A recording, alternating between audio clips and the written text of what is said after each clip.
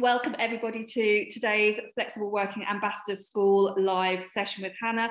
This is the last of the live events that we're doing this year, and I think that we're ending on a high with Hannah. Hannah is one of the co-founders of Diverse Educators. She's one of the founders of DiverseEd. She does incredible work around diversity, equality and inclusion. And I think when we're thinking about flexible working and advocacy, we're really thinking about how flexible working can help everybody in our schools. No matter what their circumstances are, and thinking about how can we use flexible working to really drive that equality piece, as well as promoting diversity in our schools and making sure that everybody feels completely included in what we do. So I know that this is going to be a slightly more practical session, isn't it, Hannah, for people to think, through what they, how to advocate for flexible working. So, this is part of the, Department for Education's Flexible Working Initiative. They're totally on board, and it's brilliant to have you with us today, Hannah. I know that everybody's in for a complete treat, so I will hand over and leave it in your very, very capable hands. Thank you very much. And you do need paper and pen. I am going to be asking every couple of slides to jot down some notes, some ideas, some commitments. So if you haven't got paper and pen in front of you, please do grab something that you can write on. So really thinking about flexible working through the lens of other identities is what today's session is thinking about, and making that link to the inclusive cultures of our workplaces. So if you are on social media, please do follow us on Twitter. Please do check out our website. I've got some signposting at the end of the session to show you some of the free resources we've got on our website as well. So the brief this afternoon is focusing on the people who do the approving. So how can we advocate for the approvers, and how can the approvers advocate for flexible working?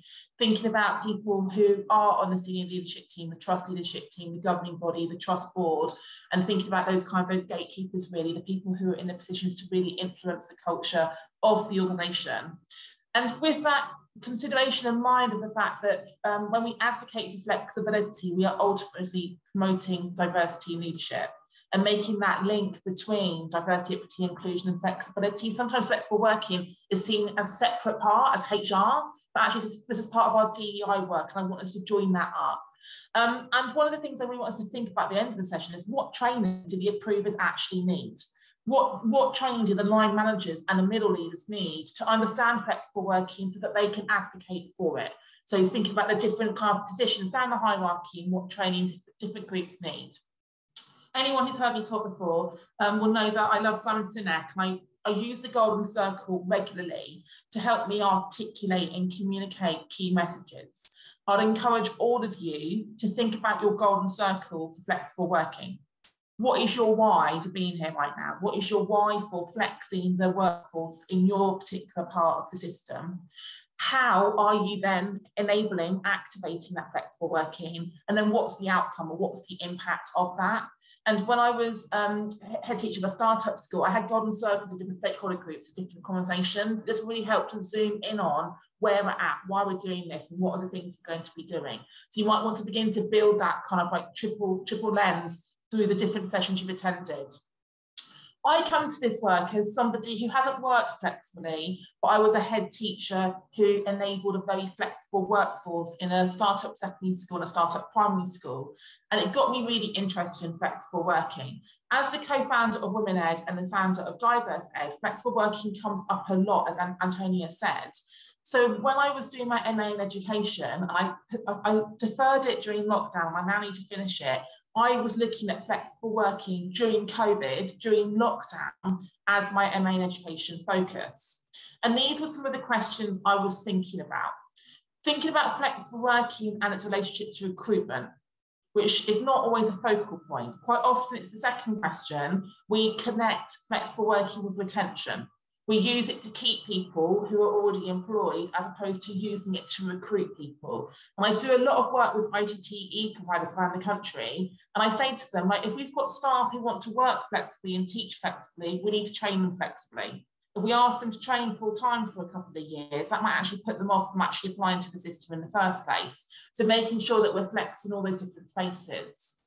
The third question is around re-engagement or returnship, which is kind of the US lingo.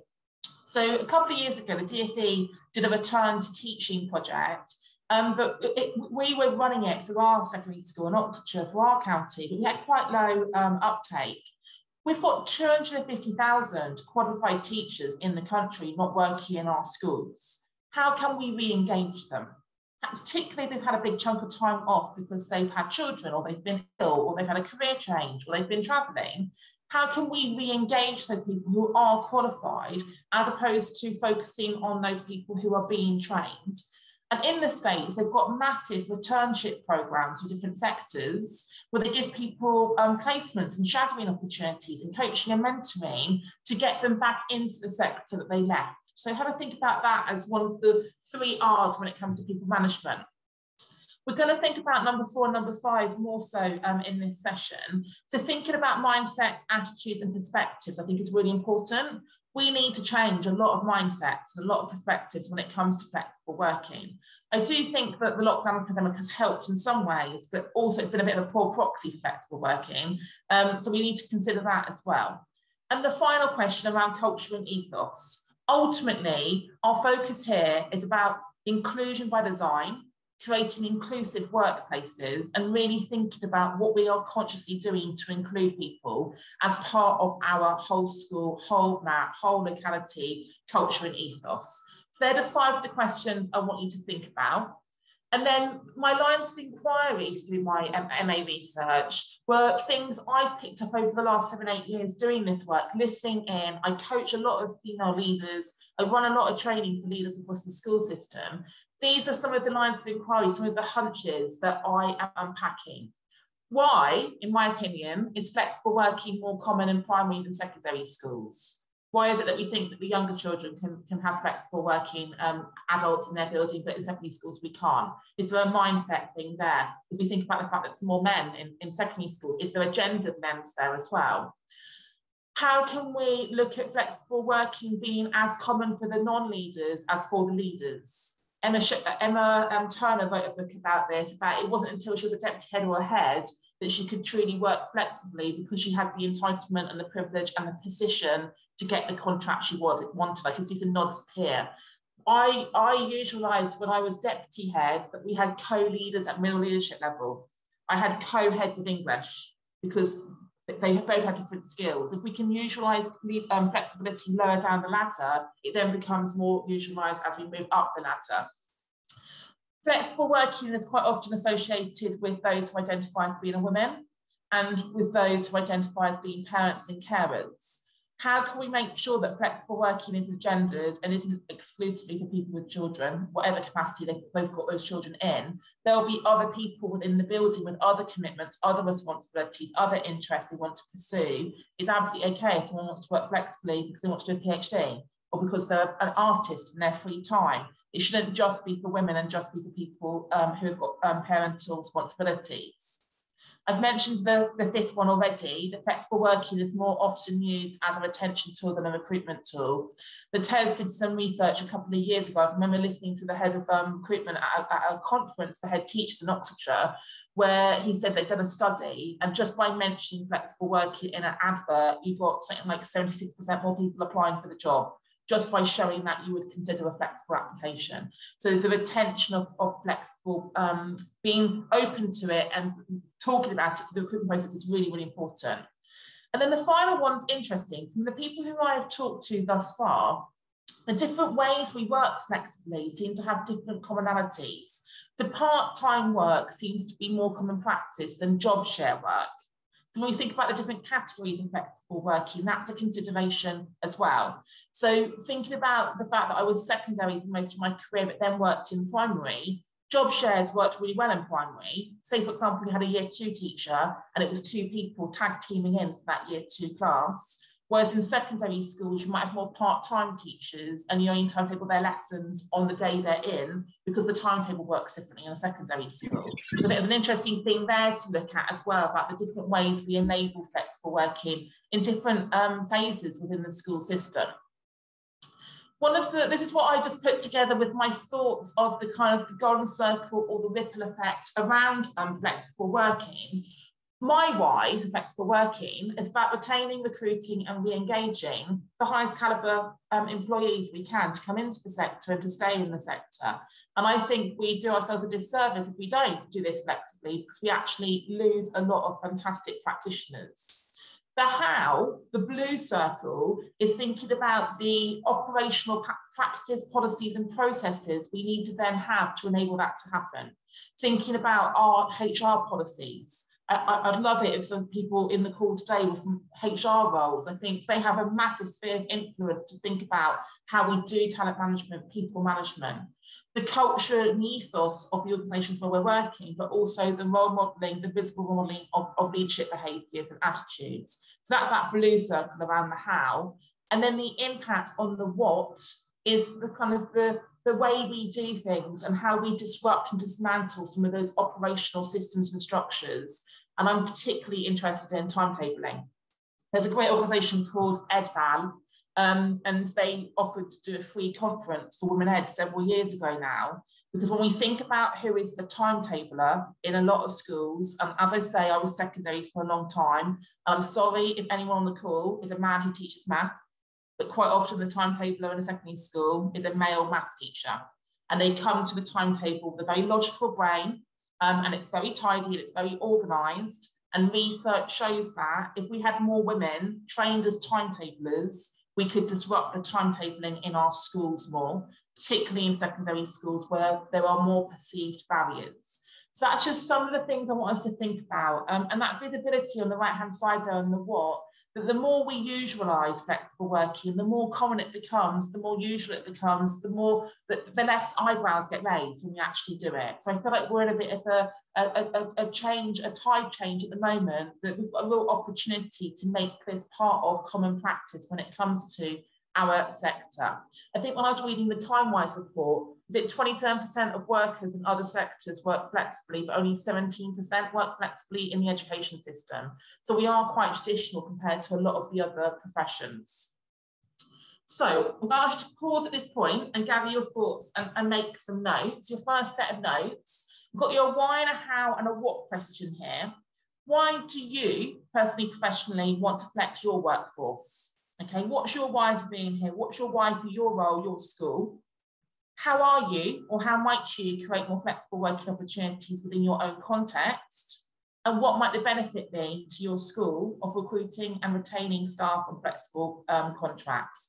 Let's give you a couple of minutes to gather your thoughts and make some notes on those three questions, please.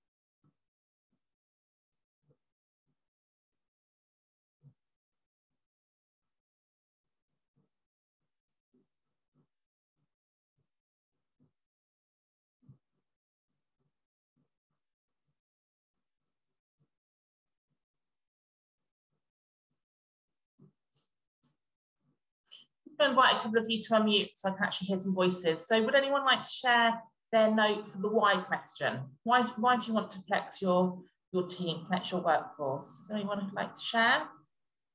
I'm happy to share first. Thanks, Deborah, go for it. So we have kind of introduced flexible working at my school, and it has largely been on a reactionary basis as opposed to planned, but that's okay, I think. So the why is that I wanted to retain excellent practitioners. During COVID, particularly that they particularly come from a creative kind of acting field, and during COVID they found it difficult to get any acting roles. But now that they're coming out of COVID, the opportunities are coming up more frequently. But I don't want to lose them because they've developed some excellent skills of working with students. So how? I've provided opportunities for part-time positions. There's kind of a team teach role going on.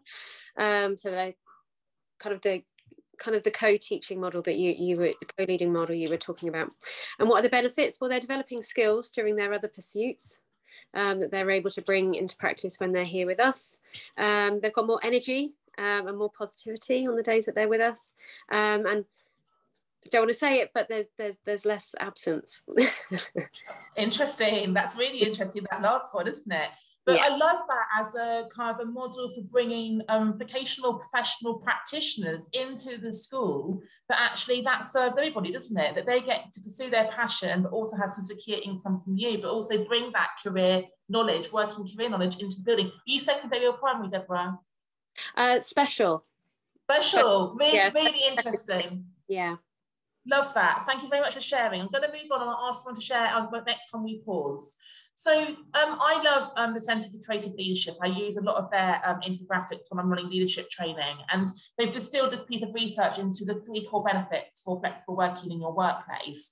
And the first one speaks to some of the things Deborah shared there, that increased productivity. When we flex our workforce, we increase the diversity of perspective and identity within the space, and it enhances performance and it enhances productivity. So I think that's a really interesting one to think about. Some people might perceive it as you'll get less out of somebody, people will be less productive, less committed, but actually it's the converse to that.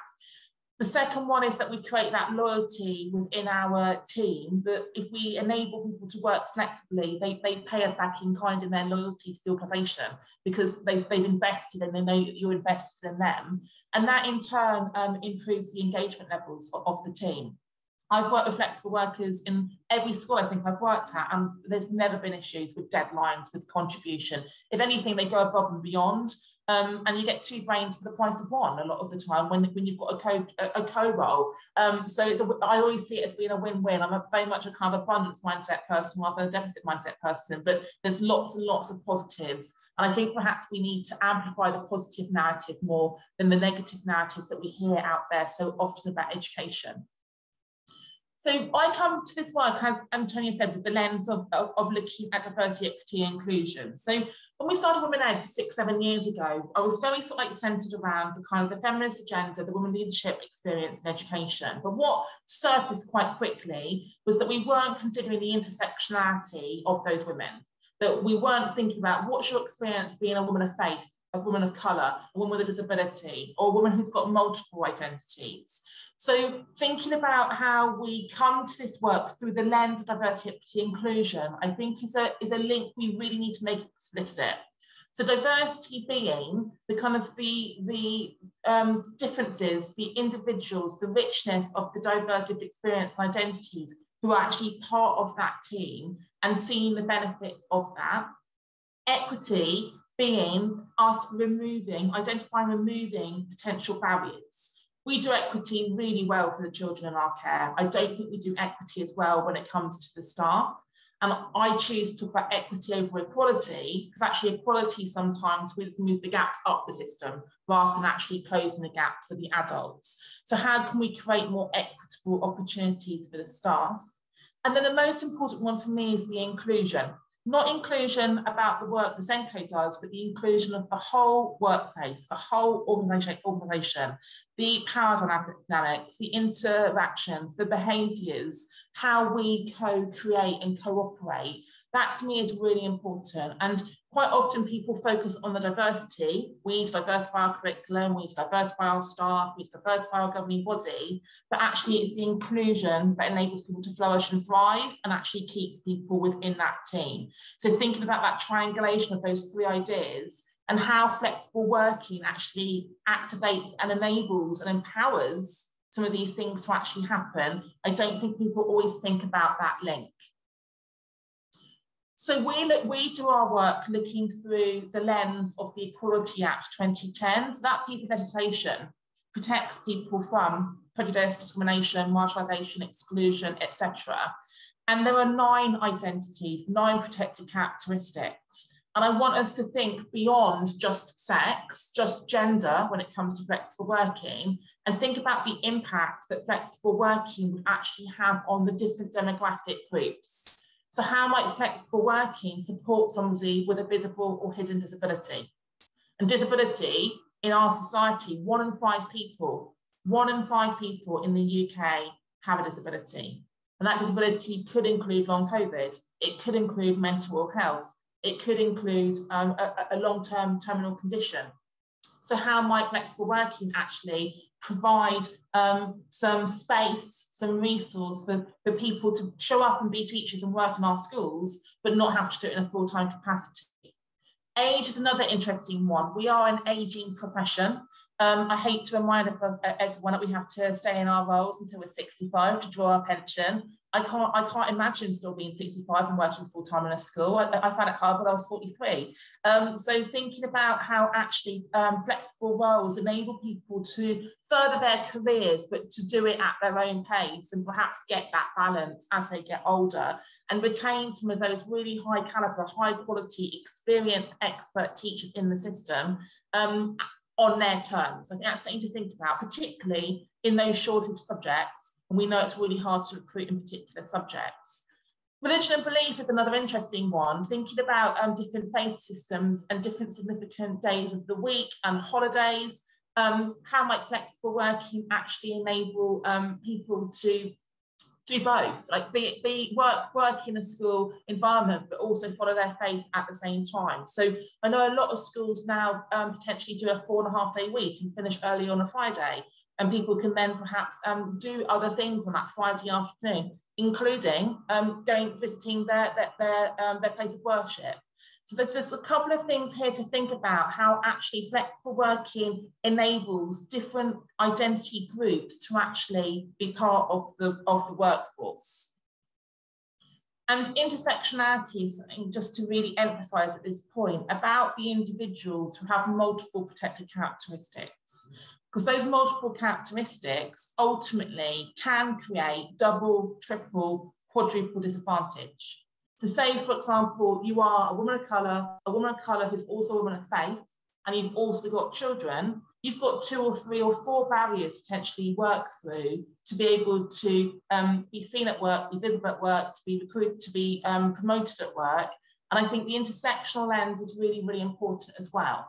So I'm going to ask you to think about your data later on in the session, but looking at who's applying for flexible working and what identity group they sit in, what identities they hold, who's leaving the school and what identities they hold. And there's some interesting trends we're not really drilling down into in the data. And there could be that could be an interesting exploration to see if there's some patterns there for you to unpack within your institution. So your second question, I want you to make some notes on, how does your flexible working, that would make sense, so how does your flexible working policy contribute to your DEI strategy and or approach? If you're doing work around DEI, how does this link? Or if you're not yet doing work around DEI, think about your equalities policy, think about whether you've got a statement on your website about your commitment to DEI, or how might you build a bridge between your flexible working commitment and your DEI commitment?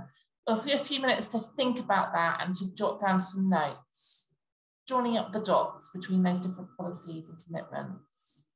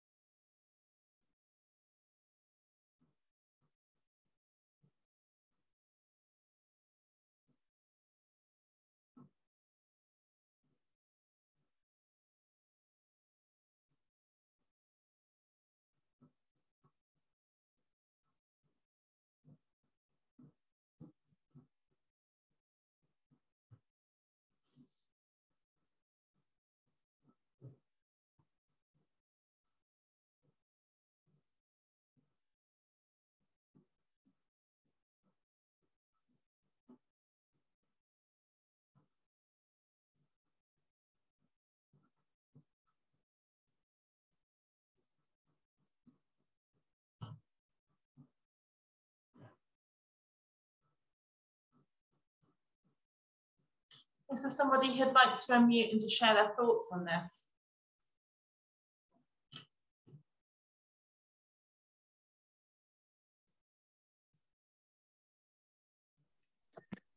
with radio silence, I'm happy to give it a go, Hannah. Thank you, Mike. Nice to have you here. Thank you. It is quite a difficult one because you'd want to believe that that's part and parcel of what you would do. You would assume and you'd expect it to be equitable for everybody. And I guess in some practices, though, that might not be the case, and that's why this question is posed. When I had my the coaching sessions on flexible working, one word that came up all the time was fair. I think it's been very clear about what fair means to everybody. That this is when you put your policy in place for your flexible working, it has to be fair as an opportunity for everybody, but the outcome might not be the same for everybody.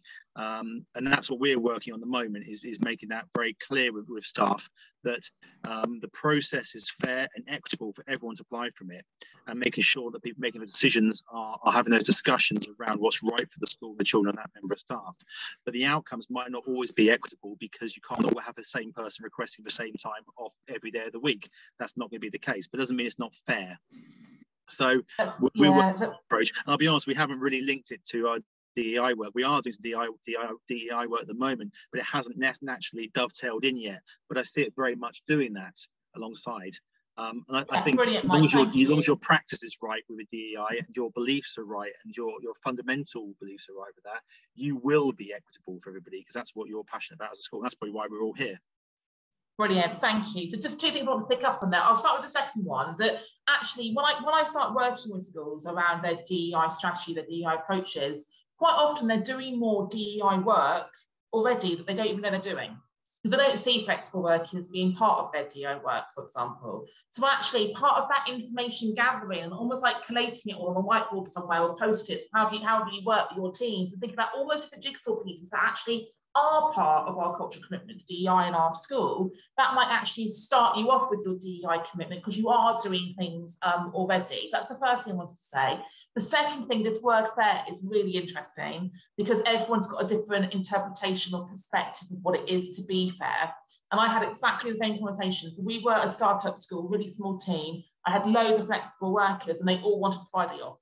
I couldn't have opened the school if they all didn't come in on a Friday. So I had to do a bartering system each year where, yes, they could all work flexibly, but they had to be flexible about how they work flexibly. And we had to have an open conversation every year. And I had a number of SLT who were 0.6 and 0.8. So we had a very democratic, this year you're going to choose first, next year you're going to choose first, the year after you're going to choose first. We had a really open, transparent conversation about the impact on the school if everyone had a Friday off. So I think that flexibility needs to work both ways. I think sometimes it's a request and actually not actually being modelled on the person requesting it. It's an interesting tension to navigate as well. So thank you, Mike, for sharing your thoughts there. So we at Diverse Educators, we come to this work through that holistic, intersectional, whole person kind of lens. And we use the language of be where you are celebrated and not tolerated. To speak directly to the British values, which really jar me. I don't think we should be teaching anyone to tolerate anybody else.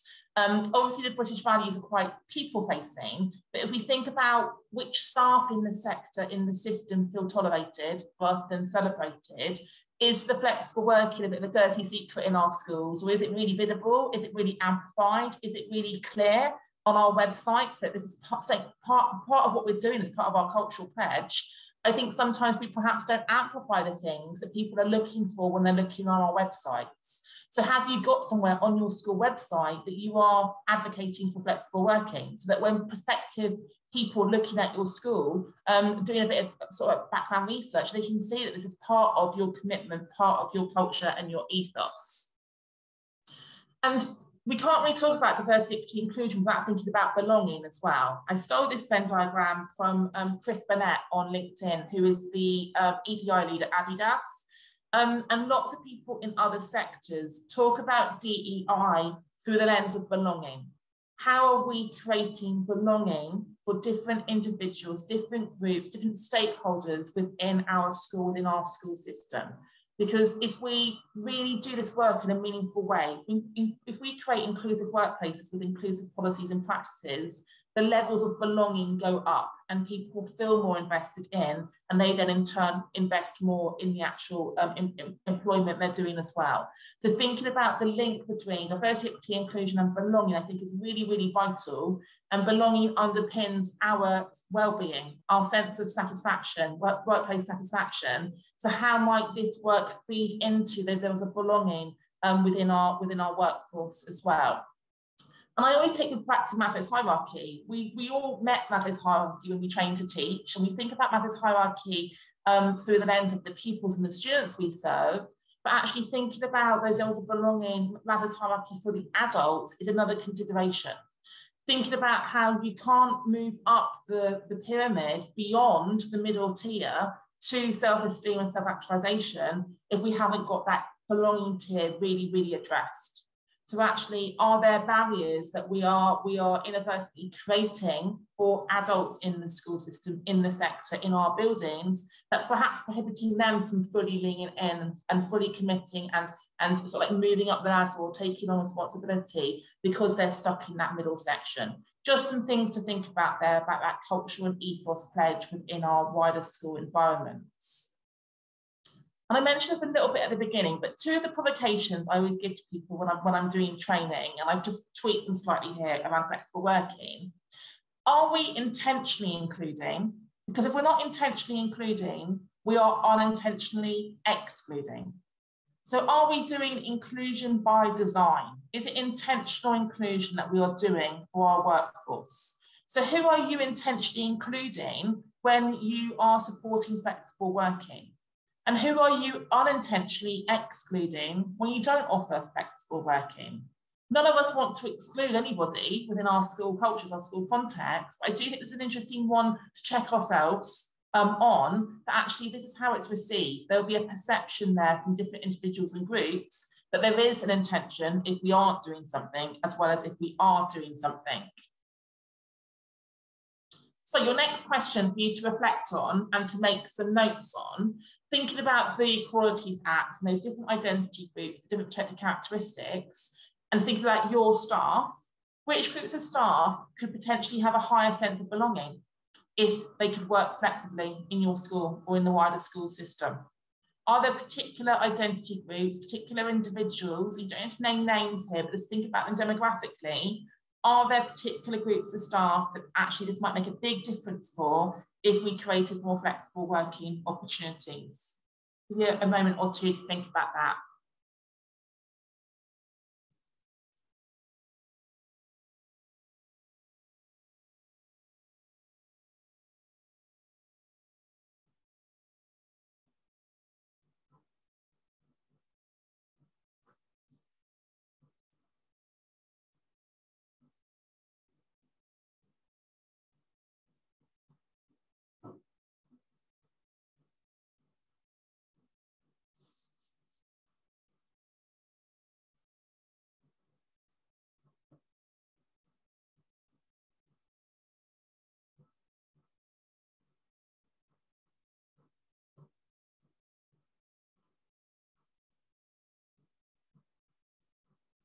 I would like to follow Deborah and Mike's lead here and unmute and share their reflections.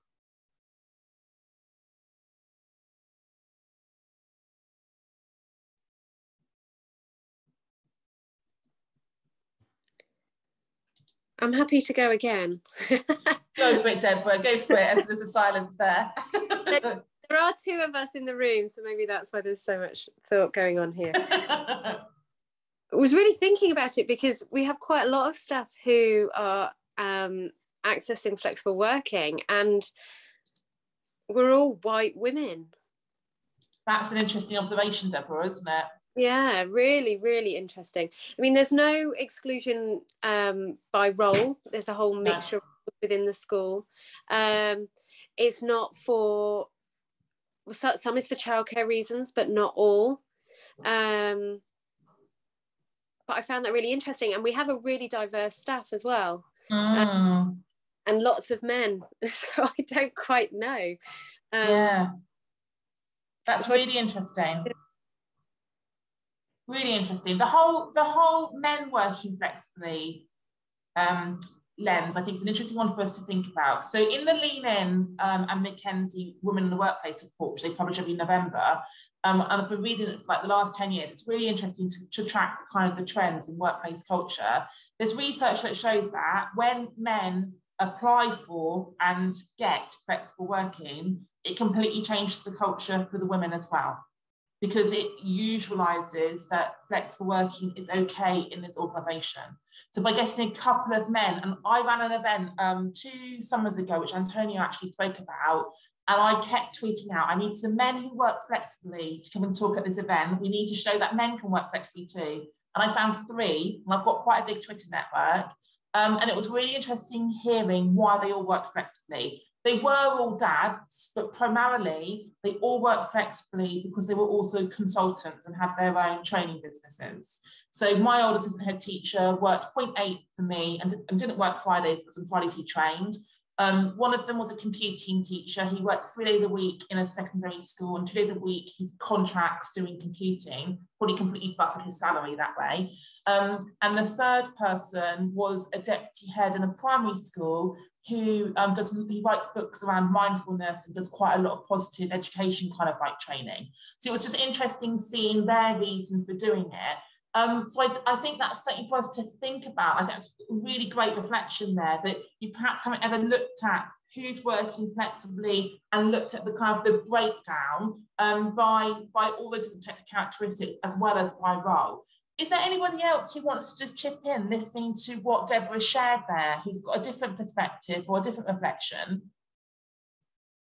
See if something in the chat. Yeah, love that, Antonia, thank you. There's a parliamentary paper that supports what I've just said. I'm going to call on you, Heidi. What are you reflecting on? You put this kind of like thinking finger on your cheek. What are you reflecting on? Oh, I can't hear you. Are you muted? It's a bit difficult at the moment because we haven't implemented flexible working. Okay. We do it as we go along, and we have been doing it to some extent. We realise that. But we haven't actually made anything official. We haven't got a policy. It's not on our website.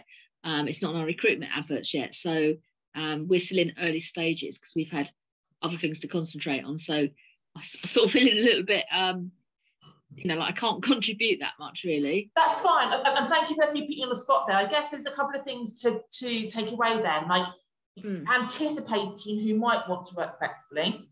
And you might have a hunch or idea there'll be particular groups. But I also think about when you position it and you introduce it and you make that commitment quite public, how can you make sure that it is positioned in a way that this isn't for the working mums in the building? I think making it really, really explicit that I had lots of people who wanted to do PhDs, for example, and they could have left teaching and done a full-time PhD, or they could work part-time and do a PhD alongside it. And that would have been male or female. So I guess that might be something to think about, the kind of the communication of it, so that you're almost mitigating or redressing some of the biases out there. Yeah. Thank you, Heidi. Thank you. So thinking about the data, I think is really interesting. And Deborah has done some reflection there just on the data she knows, but really tracking like who's applying for flexible working, who's getting it, who's being denied it, and who's leaving. Because looking at that data, around 250,000 people leaving the sector, predominantly women between the ages of 30 and 39, and predominantly because they're parents and carers, I think that's a tragedy. I think that we should be really embarrassed as a sector that we're not doing better to retain them. If I give you a parallel around like data analysis, when I left headship, I spent a year running a PCE for a big university. I had 450 training teachers. And I had this list of like 18 people who had dropped off the year before and deferred, and I had to re-engage them. And as soon as I saw that list of 18 people, I began asking questions. And straight away, the thing they had in common was that every single one of them had at least one protected characteristic. At least one. And that made me give a bit of challenge back to the university that actually, how are we making sure that we are looking after different groups of people, and how are we thinking about who is potentially vulnerable from disengaging or not passing the course? So I think sometimes we look at the data of who's doing the flexible work in the building, but actually are we looking at the different touch points And are we thinking about who we're potentially not recruiting because they're asking for flexible working, or who we're potentially losing as well? Could be an interesting story beginning to emerge there about the data. I use this stimulus just to get people to think about the ideas of power and privilege within the system as well. Because ultimately, there's power and privilege at play with flexible working, because someone has the power to say yes or no. Someone is the gatekeeper, whether it's the governing body or the CEO or the head teacher. There's a hierarchy at play. But when we're talking about DEI in any context, power and privilege is absolutely hard baked into those conversations. And this wheel is called the Wheel of Power and Privilege. It is from the US, so it's slightly out of kilter with our Equality Act. And you can see the descriptors around the outside aren't quite the protected characteristics. But the idea is that power isn't binary. It isn't you've got power and privilege and I haven't got power and privilege. We all have power and privilege in different ways based on different identities we hold, based on different spaces we sit in. So if we think about some different public figures, if we think about, I don't like to think about Boris Johnson, if we think about Boris Johnson for a second, he would sit quite centrally in this diagram, because in multiple ways he has power and privilege as a heterosexual, cisgender, white, educated, able-bodied man. So in multiple ways, he has power and privilege, but he doesn't need to perhaps think about some of the things that the people in the outer circles need to consider. There's a value system at play here that society has created that we perpetuate, and this is very Eurocentric, that different people are made to feel differently, and different people are marginalised by society and marginalised by the system. So what I'd ask you all to think about is, when we're thinking about our flexible working processes, policies, approaches, and advocates, how can we make sure we are disrupting some of the power and some of the privilege that's at play?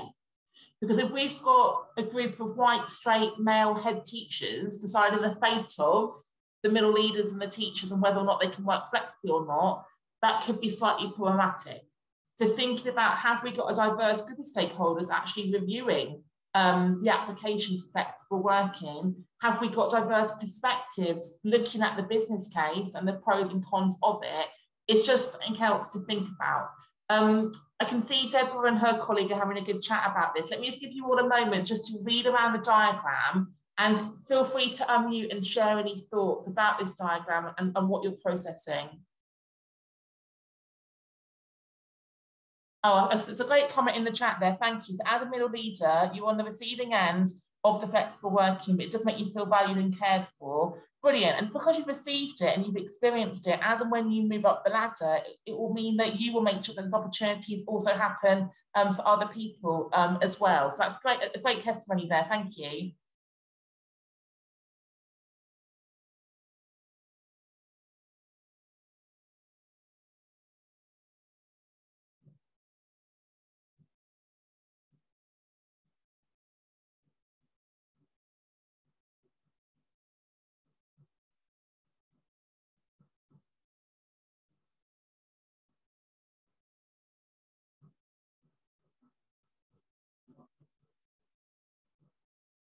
Does anyone want to share any thoughts on this diagram? What are we reflecting on or discussing or processing?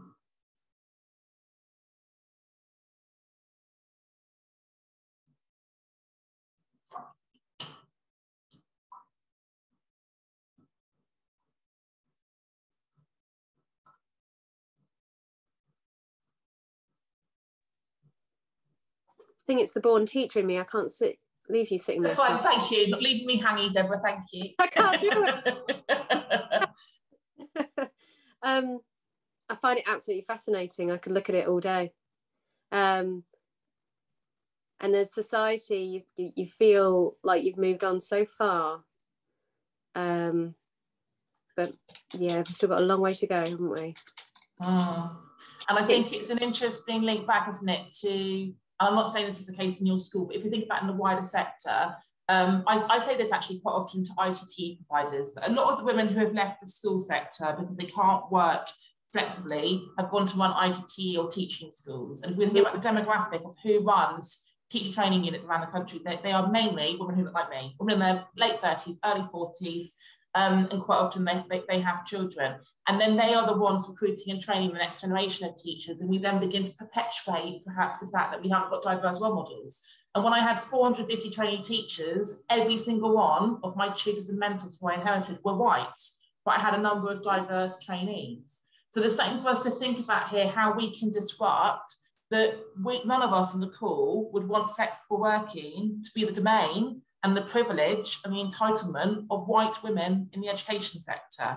How can we make sure that there is a diverse approach that enables flexible working for different identity groups, whether we're talking about gender or race or any of the other protected characteristics? I think it's something that perhaps we need to really sort of like sit with and think about and discuss at length with our own respective leadership teams, to make sure we are being truly inclusive, and not selectively inclusive, which might not be deliberate, but that might be how it's being perceived. I've got a few notes in the chat here. Marcus, you've changed the slides, no worries, you missed the question. We're looking at the provocation on the screen, Marcus, here, of power and privilege. We're just thinking about the relationship between this diagram and the gatekeeping, the kind of who's got the power to decide who gets flexible working. Mark's put in the chat, those who power need to act differently to help those who are marginalised in society to be included and belong. We won't think twice about it. Yeah, absolutely, Mark. Like, we are so focused on inclusion and equity for the children. I don't think we're always as focused when it comes to the staff. And I don't think we can say we're doing DEI in our workplace if we're not thinking about all of those different stakeholder groups. That's a really good comment there, Mark. Thank you. Oh, thank you, Antonia. You put up there as well. Perfect. So to bear that in mind as we kind of carry on, because whenever I'm doing DEI training in any situation, whether it's beginner teachers, whether it's governors, whether it's senior leaders, whether it's curriculum leaders, I ask the question about who are the gatekeepers? Who are the people sat in the power seat, the decision-making power and privilege? So thinking about who our gatekeepers are for flexible working is really, really important. And thinking about what training they've had around flexible working, around DEI. Because going back to the McKinsey report, in one of the, I can't remember if it's last year or the year before, it talks about the fact that even in institutions, or in our context, schools, where the head teacher, the chair of governors have agreed that we're going to enable flexible working in this school, how has that been trickled down, cascaded down to all of those different tiers of the school? Does that phase leader or that head of science understand the commitment, the core commitment as a school to flexible working? Or when that person says to their line manager, I'm thinking about asking to work flexibly next year, do they receive the message, well, don't bother, it's not going to be accepted? Because that happens all the time. People get anecdotal feedback, anecdotal judgments, and then decide not to apply. And the head teacher, the chair of governors, doesn't even know that the second in science wanted to apply for flexible working. So I think how we do training for the different gatekeepers, particularly those who are line managers, team leaders, the people doing appraisal, is really, really important. And it might be an opportunity for you to deploy, for example, your HR team to come and do some training about the kind of organisational commitments of your school or of your trust. That's what we did when I was head in a trust of 28 schools. We had our HR person who came up on a half-termly cycle and ran HR training for SLT and the governors and anyone else who needed to be there. And we kept ourselves upskilled to make sure there was that collective pledge. And it was the SLT's responsibility to then cascade that training down to their respective line management members of staff. So have a think about that, please. Who are your gatekeepers and how are you consciously training them? Because we also, through all of this work, need to be challenging some of those biases that we know exist. Okay, so the biases around whether or not people think that flexible working is okay or not. The messages that people give to each other. Well, I worked full-time when I had 2 kids. Why can't you work full-time when you've got 2 kids? That kind of that judgment that gets passed on and the perceptions that get perpetuated, I think is something for us to really consider. So when we're thinking about unconscious bias training on a whole school level, how might we map that over and think about that in conjunction to flexible working and other people management policies that are in the building as well, so that we can then disrupt the fact that everyone who works flexibly doesn't belong to the same demographic group. So 2 questions for you to now think about and make some notes on. I want you to think about your pipeline. And when I mean pipeline, I mean your leadership pipeline in your school, from people who join you at entry level up to your senior leaders. Do you have any leaks in your pipeline? That leaky pipeline where you're potentially losing members of staff because they want flexible working opportunities. Either they've left your school to seek a flexible working opportunity, or they might have even left the sector because they wanted to work flexibly. But if you really rack your brains over the last couple of years over exits, have you got any leaky pipelines? And equally, are there any blockages in your pipeline where there are visible or invisible barriers to those seeking flexible working?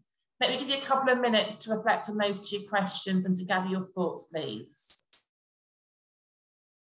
Yes, Jackie, I completely agree. The misconceptions around the different types of flexible working as well. Not all flexible workers are part-time workers. It might be they have compressed hours or compacted hours, or they work a slightly different working pattern. That's a good point there, Jackie. Thank you.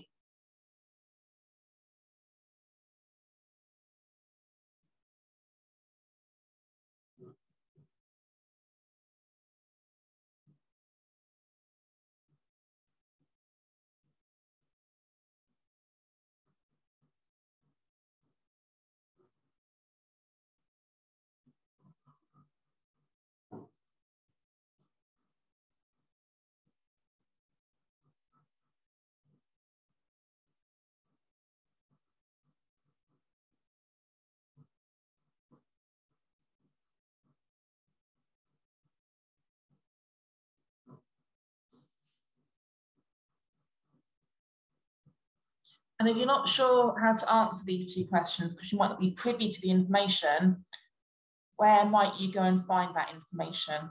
Who might you go and talk to? Who might hold some of the data here, formally or informally, around the pipeline?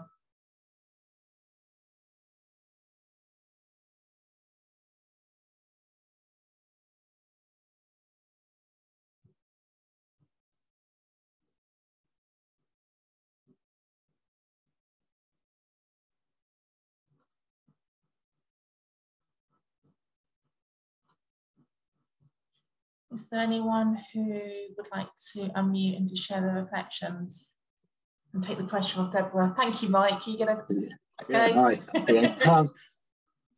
It's quite strange. Someone heard me through the window saying these things. It'd be interesting what they're talking about. I don't have a leaky pipeline necessarily, but I do think I have a blockage in the pipeline.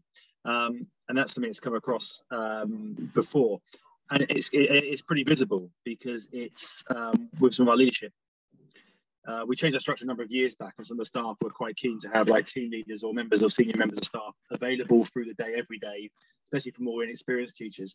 And that, in a way, has created this blockage because the perception from not necessarily from the senior leadership team, but the perception from the rest of the staff is they like having a senior teacher in their team available all day to run things off, to talk through, to get advice from. And in primary school setting, they really value that. But that itself causes almost a block because the team leaders don't feel they can work as flexibly. Now, we do work flexibly with them. We do look at their PPA sessions, maybe on a Friday afternoon, Monday morning for those who are travelling further, various things we could do to support them. And we are looking at actually our structure now to see if we can change those roles a bit to allow more flexibility. But that is a blockage, I think, that people see. One member of staff is currently off maternity. She's really keen to explore opportunities for her when she comes back, and I really want to explore those opportunities for her. So I'm on a tight time scale to try to solve the conundrum, but it's not coming from the leadership team. We're happy to work flexibly. It's the worry that's been raised by some of the more inexperienced teachers who really heavily rely and like having those people around them. That's really interesting, Mike, because the perception could work both ways, couldn't it? That the perception could be that in this school, you can only be on SLT if you work full time. That might be how some people see it, even though that's not what's actually going on. But then equally, like you say, the perception that I feel safe when I have that senior leader in the building all the time, I feel supported. And I was doing some work with a primary school in Solihull, and they had 2 part-time workers. One was male, one was female. And when I was coaching the male who worked 0.6, and I was also then coaching the person whom I managed. It was really interesting because they had different perspectives on whether or not they should work the same days or not. Is it better if you both work part-time to both overlap, or is it better actually for the person who is the session plan to be the person who steps up on the day when he's not in, because actually there's then somebody then for other people to go to. So when we think about how we are developing our leadership pipelines, there might be an opportunity there to think about that kind of that shadow leadership role, that actually it's an opportunity for people to step up on that day and feel. I'm sure you've talked about that and thought about that already, Mike. How might that go down? That's what we're looking at. We're looking at the actual role and how we can share that role out amongst two staff and develop and give more succession planning and more opportunities for staff. So that's what we're looking at now. It is a perception thing. And strangely, there are members of the leadership team who are not class-based who are part-time, and they've chosen to be there. So we kind of have this middle blockage in a way. Yeah, really interesting. And for those of you who are in secondary schools, it might be interesting to think about, have you got particular subject teams where you've got a blockage? Because the head of maths, for example, doesn't do flexible working, and no one in their team's allowed to work flexibly, whereas the head of English works flexibly, so everyone in the English team works flexibly. You can have sometimes those microcultures within a school environment. Even if the whole school is saying one thing, how might you disrupt some of those pockets as well? I can see there's quite a few things in the chat. Let me just go to the chat for a second. Okay, so historical attitudes to navigate. Marcus, thank you for that. Absolutely. How do we dismantle, disrupt, change, challenge? Because there's no point in asking because we're not going to do it. So that's an interesting legacy piece to disrupt. Absolutely, Andrea. How do we normalise this as a topic? So I coach a lot of women who are going for promotions, who quite often ask me at what point in the application interview process do I ask if I can work flexibly? And I think that's an interesting conundrum in itself. If it's not been advertised as a flexible role, some of the advice is you wait till you get offered to you and then you negotiate. I personally put flexible working in every single advert, and the first question I would ask at interview was, do you want to work flexibly? So then we had it in consideration. So I think there's different ways to think about there, about how we create space to usualize these conversations. Absolutely around good communication skills, thinking about how we train the communication skills. I was just on a call before this, running training on courageous conversations. How do we actually develop the skill set around line managers, team leaders, around communication, not only the talking, but also the listening and the what's not being said? I think that's really important. Thank you very much for that comment. Thinking about how we, helpful to the school's working patterns and needs. Yeah, really good comments in the chat here. Yeah, Hannah, I think Antonia, do you want to add anything? Yeah, no, I just wanted to say I think that there's a really interesting discussion being had here around a number of different things, which is there could be a school or trust-wide commitment to this work, but actually middle leaders have a different attitude to the leadership, or vice versa, and where where there might be misconceptions around how things have necessarily worked, and therefore it becomes kind of folklore within organisations and things like that. And this is a really really interesting debate that's being had in the comments here, and I think that all of the things that are being said there are exactly the right things, which is appraisers need to be able to support this, the whole school culture needs to send a clear message, hopefully, which we do now. I know that that flexible working is possible, and it's a priority, and it's a an opportunity. And just to go to that last point, that I think there was a point that Kynwyn had made there as well about the school's working patterns and needs, actually through, for example, the work of Debbie, who's here, the amazing work that has been able to happen because of flexibility that wouldn't have been able to have been possible because of flexibility otherwise, is testament to how it doesn't just need to be tolerated, as you talked about before, but an actual strategic choice to use flexibility to deliver the ambitions that you have for your team or for your school or trust or whatever. So I think it's a really great conversation that's being had there, and certainly happy to follow up with any of those brilliant on those points being made. And actually, as I was between the comments and as you were talking, I was also just thinking about the kind of the visibility in the workplace around this. And we know that there's a massive issue in a lot of schools around presenteeism. and how those who are present are the ones who are seen to be working the hardest and who are the visible, and they're the ones who then get promoted. I think there's something to unpack there as well, that people who work flexibly work as hard, it does work behind the scenes in their own hours at home. And how do we make sure we're creating that affirmation culture of seeing the value that's happening behind the scenes? So how have we got the advocacy through the line management and through other members of the team that it's not their day off, they are actually working flexibly in that time? You're nodding away, Antonio, has that come up before as well? Yeah, absolutely. So all kinds of misconceptions, and that's not just, you know, just through working with all of the flexible working ambassador schools and, you know, other people, you know, over the past year and year as part of this project. And I think there is a real case for the need for case studies. So where you can see case studies of men working flexibly, which I would say is probably something, you know, for us to be thinking about, you know, and the role models for, you know, men working flexibly within this, but also, you know, examples of how it's been used to benefit children, you know, because, you know, one of the special schools that we've been working with, for example, they have, they wanted their PRU children, their AP children, to be able to work with professional or semi-professional athletes. But they need to train and they need to do their coaching and bits and pieces, but it provides for extracurricular, but it also provides for, you know, so being able to get the right people around the table. So I think the more case studies that we have of creative use of flexible working, the better attuned people will be to the possibilities of flexible working. Yeah, brilliant, thank you. And for me, this feeds into our whole school culture and ethos. And whenever I'm doing DEI work with schools, I always ask them to go back to, what is the story that you are telling about your school? How do you frame who you are? What is your school's mission and vision statement? And what are your school values? And how can you make the link between your vision, mission and values and your DEI commitment? So when you're thinking about how you're framing your flexible working, how might you activate the things you're already saying and just get them to speak to and create a dialogue with your commitment for flexible working?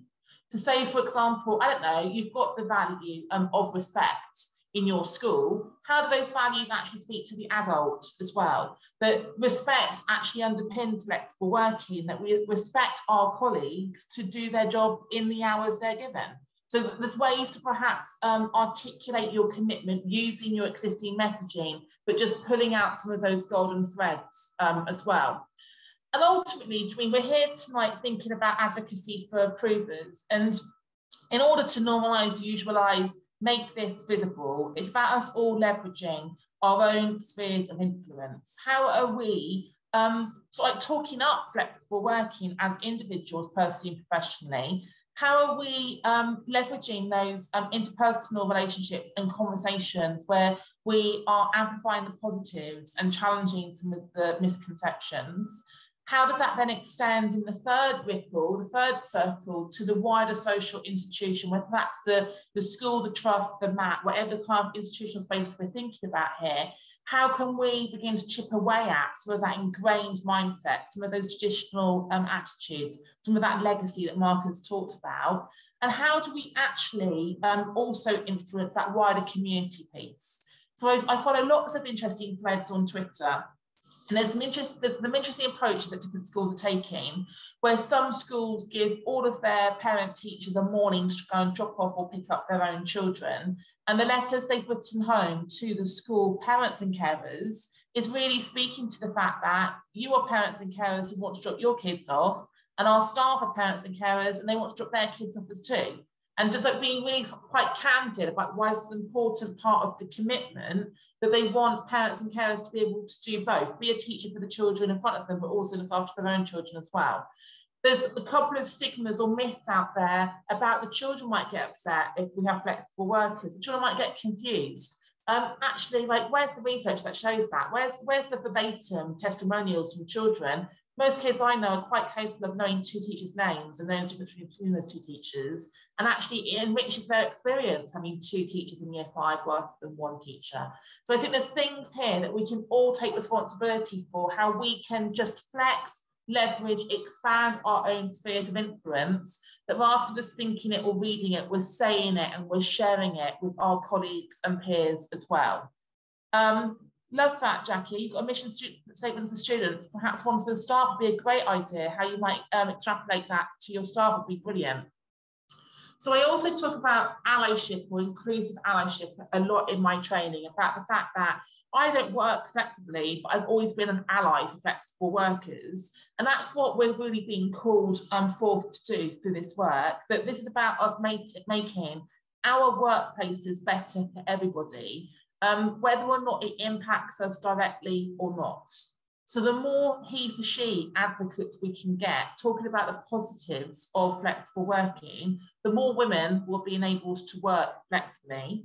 But equally, the more advocacy we have around the different identity groups and the more visible role modelling we have of different people working flexibly, capturing those case studies that Antonia talked about, disrupting perhaps the stereotype that it is all white women and children who work flexibly. There's a narrative there for us to consider and a stereotype there for us to deconstruct as well. So how might we all be an ally for a potential flexible worker in the different meetings we sit in?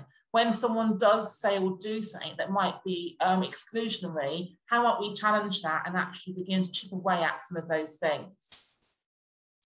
And ultimately, the other part of this work is thinking about how psychologically safe people feel within our school environments to even ask for flexible working. Is there a fear that if they ask for flexible working, they're going to be judged?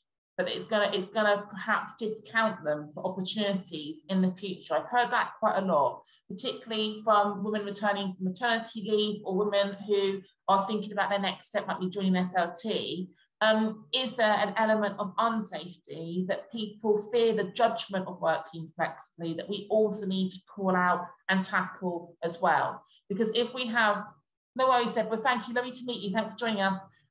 If we create truly safe schools where people are equipped to have really courageous conversations, it means that people don't fear asking for what they need, and we might then not lose some of those staff through that leaky pipeline as well.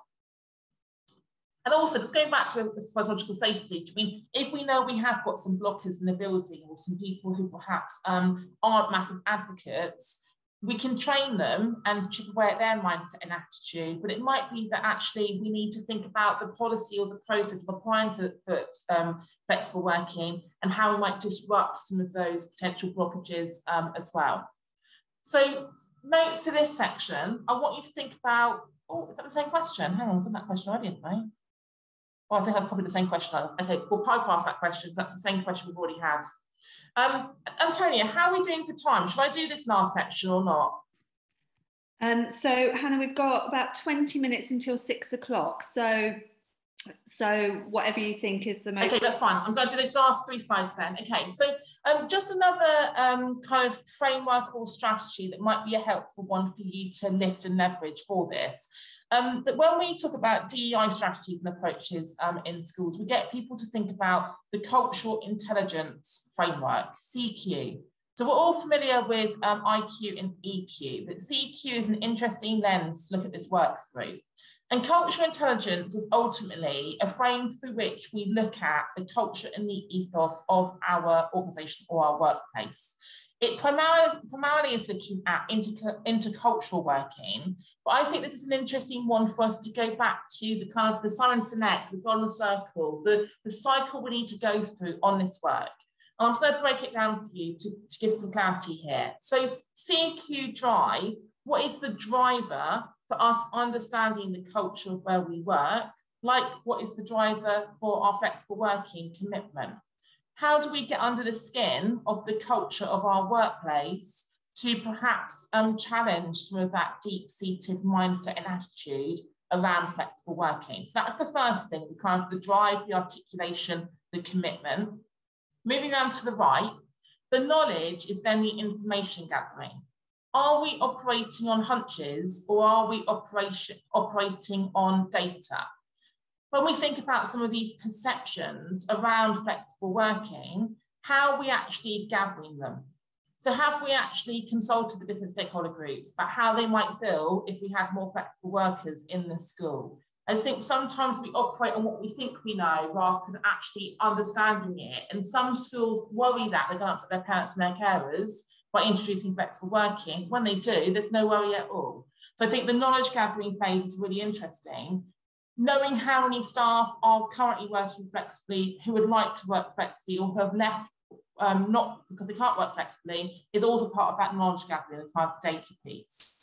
That then feeds into box 3, bottom right, the strategy. Okay, what are the different things you're going to plan to do, prepare to do and deploy to actually enable the flexible working to happen? And it might be actually that part of your strategy is the training needed for those different gatekeepers. But what's the point of launching a flexible working approach and policy if your managers aren't actually trained or equipped to have those conversations and to consider that, if your timetabler isn't skilled up to actually do it? And then that leads into the action, where you actually make it happen. So it might be that you're thinking about how can we retain some of our high caliber staff because they want to work flexibly, or it might be that you want to completely disrupt your recruitment cycle and start to recruit flexibly, because that might bring a different type of caliber of people in just by changing the advert. So that is the cultural intelligence cycle, which depending on where you sit in the hierarchy might help you shape your strategy, or might be something you can take back to seniors to have a conversation about. This might be an interesting approach for us to take. Because those stakeholder perspectives are really, really important. Making sure that we are giving people the opportunity to share their thoughts and to give voice to things, which perhaps only happens to people who sit in particular circles.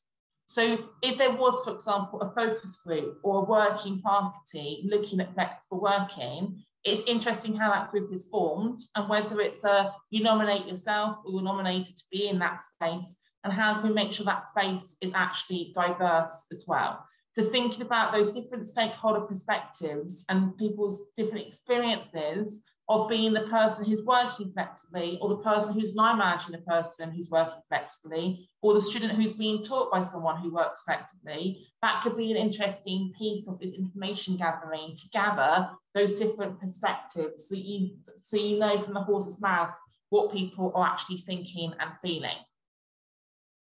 Because ultimately, by flexing our staff, we then encourage and recruit and retain more diverse individuals, and we then develop and grow more diverse teams. And if you've not read Rebel Ideas by Matthew Saeed, it's not about flexible working, but it's about diversity in the workplace. And it's about the benefits and the impact of having a diverse set of people around the table, and how that then enhances the performance, productivity, the levels of engagement, because you've got diverse perspectives there represented. We're not in a groupthink situation where we've all got similar upbringing, similar lenses, similar biases whenever we're doing any other activity actually in that team space as well. And that then feeds into the different sort of like elements of the cultural approaches throughout the school. So if we're going to truly lean into flexible working as part of our workforce kind of commitment, how does that then speak to that statement or that policy? How does it speak to all of those different processes and policies and practices across the whole school? How do you make sure that there's consistency and there's that golden thread? So when people work flexibly, how are you then flexible on their commitments, their deadlines, on things like their duties, on the expectations placed on them? I had somebody in a session yesterday at school in North London who worked 0.8, but she said she's paid 0.8, but the expectations of her are pretty much full time, even though she's not in the building 1 day a week. So how do we make sure that we bring that consideration, that mindfulness to those different aspects, and we consider the kind of the interconnectedness of all those different aspects of the school to ensure that we're not saying we're doing flexible working and then other policies and practices undermine that and perhaps create those barriers for it. So your next set of notes, write down a couple of ideas around, have you already consulted different stakeholder groups, or which stakeholder groups might you go about consulting to actually get some verbatim feedback from different members of your school community on your potential or existing flexible working approach. And what are the different perspectives you need to listen to, learn from, champion and challenge to enable flexible working to become fully embedded hard baked into how your school operates. I think let's give you a moment or two to think about those two questions, please.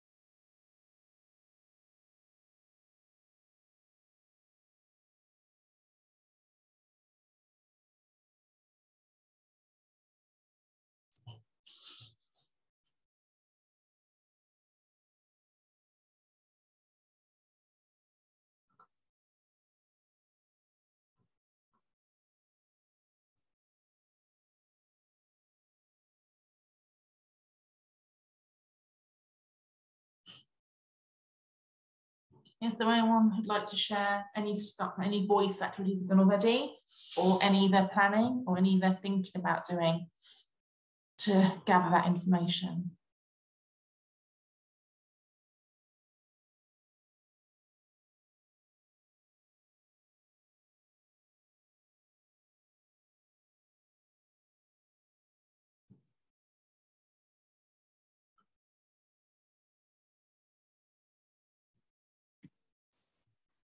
Hannah, Debbie has gone to not leave you hanging, hasn't she? So one of the things that I've been thinking about is that we've taken the approach with our flexible job design process, which is a type of flexibility, but not the statutory requests, not to ask people why they want to work flexibly and just assume that that's okay. I've been reflecting on the comments that you said about, in particular, let's say Muslim colleagues who on a Friday, it might be that is a particular reason why that particular moment might be more important. So how do we strike that balance between asking for reasons why people want to work flexibly and therefore trying to remove that stigma around having a hierarchy of reasons why it's okay, at the same time as, you know, having that equity piece. So that's you know, it's really interesting, isn't it? Because say, for example, you didn't ask everyone their reasons, or you did, and then you made a decision based on someone's religion, are you then being unfair to the person? Yeah, it's an interesting ethical kind of dilemma, isn't it? Yeah. So that's what I've been thinking about in terms of different perspectives. And going back to my dialogue with Mike, say, for example, you were in a faith school and everyone asking for flexible working wanted Fridays off because of their faith, you wouldn't be able to make that happen. So it's an interesting one to think about. Thank you. Yeah. I'm going to move on then. I'm conscious of the time. I don't want to keep people sort of like late. So there's two kind of like lenses for us to be aware of, isn't there, with flexible working? There's the mindset of the barriers and all the things that are wrong, could go wrong, could be problems. And how I work with the kind of deficit mindset and the barriers is I'm very aware of them and I then counter them all. So that when I'm going into an interview or in a presentation or I'm trying to pitch something or propose something, if I can anticipate and mitigate all of the potential barriers and counter them, then that's something to perhaps think about. So it might be an interesting brainstorming activity to do with your team, with your senior leaders, like what are all the barriers to flexible working within our contexts? And then what are the possible potential solutions for us actually to remove those barriers? Because quite often those barriers are perhaps perceived rather than real. And in the Time Wise and Now Teach analysis report published last year around, probably 2 years ago actually, barriers to flexible working, I just picked out the 4 there here that I think are quite interesting, quite pertinent. That one of the cited barriers to flexible working is structural, and quite often it's the timetabling that's used as the excuse, that we're not able to timetable that flexibility. That's a perceived barrier, not a real barrier. There's always ways. It might take a little bit longer to do the timetabling, but that is a perceived barrier, not a real barrier. Then there's the kind of the budget barrier, that flexible working costs more, because you're potentially having more on costs for different members of staff. That's an interesting lens, but again, you can counter it that yes, it might cost more when you've got the staff in the building, but you might be saving more because you're not advertising as often, and you're not doing the training of new members of staff as often. So there's an interesting just counter argument there. Read kind of the workload and the intensity of the school day. That's an interesting one. Different schools have different policies around non-teaching contact time, PPA time. I think primary schools are much better at this than secondary, in my personal opinion, about sort of like grouping PPA together and enabling staff to perhaps go off-site to their marking and stuff. I've only worked in one secondary school who are allowed to do that. Most of the secondary schools I've worked at, you were very much expected to be in the building for certain hours. So thinking about the kind of the preparation to enable the work to happen, and how we work our, I don't know, like our meetings, our CPD, our moderation sessions, that if we're truly going to lean into being a flexible workforce, we're going to have to be flexible about some of those standing items in our working week as well, and how might we disrupt, dismantle some of them. And I do think the last 2 years have been interesting for that, that if we're so used to now having meetings virtually, but do you need to be in the school building to access some of those things, or is there some flex there about having that hybrid approach and using some of those virtuals? And then the final one here is the one that's really like key really for what we've been thinking about this afternoon, that the cultural and attitudinal barriers of some of the ones we really need to be aware of. The fear that if we let one person work flexibly, everyone want to work flexibly. The word fairness there that Mike brought up earlier on, the kind of the concerns around, well, is that fair that they're doing that and I'm doing this? So there's some interesting things here just for us to be aware of. And I'd recommend, if you've not read it, the Time-Wise and Now Teach report on flexible working. An interesting piece of research, because Now Teach specialise in career changes and the older teachers coming into the sector, and quite often they've come from other sectors that are much more flexible than education. So just an interesting dual lens there on this piece of work. So ultimately, part of this work, and when we think about flexible working and we think about the resistance and the adversity and the obstacles we need to navigate, this is a piece of change leadership or change management. Like with anything we do in a school, and we introduce a new initiative, we use all the change theory that we've picked up through our career. So going back to some of that change theory is something to consider. I quite often use the Kubler-Ross grief cycle when I'm talking about DEI, because we know that different people experience different emotions around change in different ways. There's also the Rogers adoption curve, about the fact that you have your early adopters, your innovators, your early majority, your late majority. So there's different people respond to flexible working in different ways. And how can we challenge mindsets, and how can we disrupt some of the fixed mindsets in the building, and how can we encourage that move towards a growth mindset, and that focus on the positives and the benefits and the value, the richness that flexible working will bring to the school, to the team, to the children, as opposed to honing in on perhaps the things that are the perceived negatives. And there's a kind of a reframe there that's really needed and perhaps needs to be done in a very explicit way. And ultimately, the more champions and advocates we can develop and train and have as our people around the building, the more those different conversations will be disrupted. That DEI can't be led by one person in a school, and flexible working can't be led by one person in a school. Even if you started by perhaps training line managers, or training the working party, or training a certain number of people in the building who you know have reach and spheres of influence, that will help you cascade that commitment to make sure that your seniors aren't saying one thing and your juniors are saying something else. Okay, so I think thinking about that, developing the champions and the advocacy, the people who are the allies of flexible working in all those different team spaces might be a good starting point, be that cultural change we need to see. So, last couple of notes here. What are the real barriers to flexible working in your context, and how might you overcome them? And what are the perceived barriers? If we're going to break the barriers down into real and perceived, just grab a couple of notes there on what are some of the real barriers and what are some of the perceived barriers.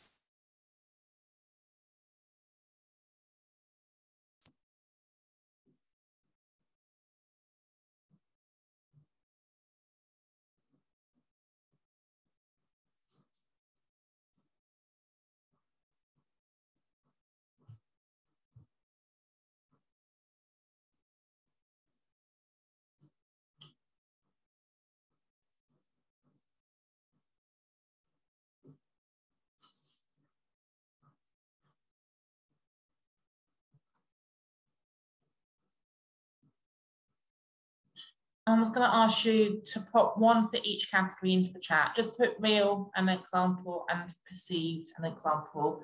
Be interested to see some of the reflections from the group in the chat, please.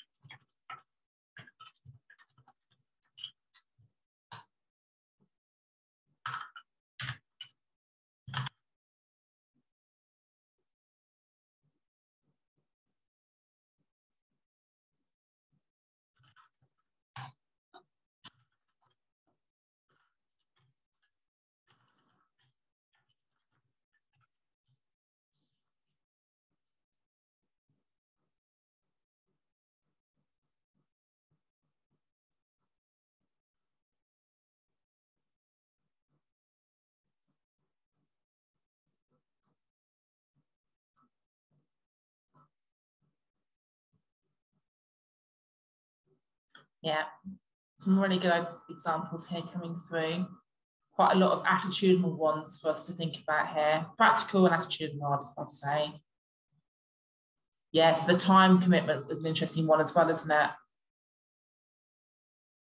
Something that we've not talked about, but I'm just going to throw into the mix, comes up quite a lot from my network, is say, for example, you are a phase leader or a subject leader and you work part-time. So your contract might be 0.8, for example. Should your TLR then be reduced to 0.8, or should the TLR remain full? Because even on the day you're not in the building, you're still holding that role. It's an interesting one to think about, that a lot of women in particular get shortchanged on their leadership responsibilities and remuneration, because their leadership pay gets cut, even though they are still leading that subject on the day they're not in the building. So have a think about that and what your policy is around kind of like salaries when it comes to flexible working as well. So through some of the reading and some of the research I've been doing, I've put together the kind of, this isn't necessarily a linear process, but I've put together some of the different things to consider when we're thinking about flexible working. I know you've covered some of these different aspects in some of the other sessions with Maddie Coulter and Lindsay Patience and Lucy Rose and other kind of like speakers. But thinking about the different aspects we need to be aware of when it comes to flexible working, it's just something for us to begin to shape that policy, shape that practice. So really starting with the law, thinking about our HR policies and processes, and then thinking about our governance model being behind this and our leaders understanding why this is important, how it then feeds into the kind of the culture of the school, but how we're then communicating that and ensuring that it does pull through all those structures and systems, thinking about the training needs of staff to enable this to happen, but also the timetabling needs. And how does that then impact on the budget? How does that impact on talent management, people management, and how does that impact on visible role models? Just some of the things you might want to consider as those jigsaw pieces around flexible working. And I'll send Antonio a PDF of the slides to ping out to you if there's anything there you want to perhaps look at again in the future. So the final things before I wrap up is for us all just to think about how flexible working ultimately underpins and ensures that we are creating and working in inclusive workplaces. And I think the irony sometimes of the school system is we're not as inclusive for the adults in the building as we are for the students and the pupils in the building. And what can we do differently to disrupt some of those things? And I put family friendly right there in the middle, because I do think one of the ironies of education is that sometimes at the expense of our own families, it's about serving the needs of other people's families. And I've heard some horror stories about people not being given flexibility that's really inhibited and prohibited their family existence. And they've had to make some big decisions. Also, the magnets on there just to really emphasize the idea of recruitment, retention, and re-engagement. Thinking about how you're positioning adverts, does it always need to be for an NQT, ECT, or could it be for a returning teacher? And how might you re-engage some of those people who are qualified down the road, who might come in and add loads of value to your school, who perhaps will apply for that job because they don't think it's including them. And ultimately, we need to be thinking about the desired impact of working flexibly and creating flexible workplaces. So what impact can we gather from our own experience of it already? What impact can you share across this group?